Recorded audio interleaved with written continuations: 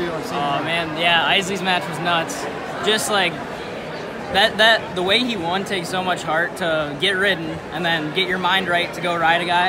I mean, that was unreal. It took a lot of work. So, I mean, there was a ton of moments as I could point to. Lujan's pin was unreal. Steyr just beating up on that guy was awesome. Schwarm's match is usually good to start out, and it didn't disappoint today. So there was a ton of stuff. I mean, I can't point to one. I imagine the crowd tonight was kind of part of the reason why you came to wrestle at UNI. Yeah. I mean, it's pretty cool that this is probably the best crowd I've seen, and it's my last duel. It was just a great way to send me out.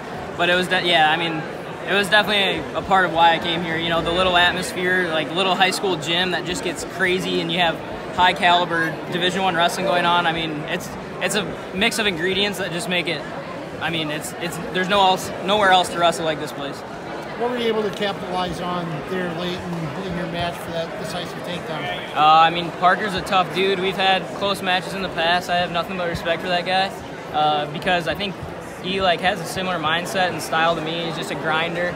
So I just kind of had to do my thing, try to grind him down, and then I don't know if I caught him a little overzealous or I just really committed to attack and it ended up working out. So just being patient and wearing him down, I think.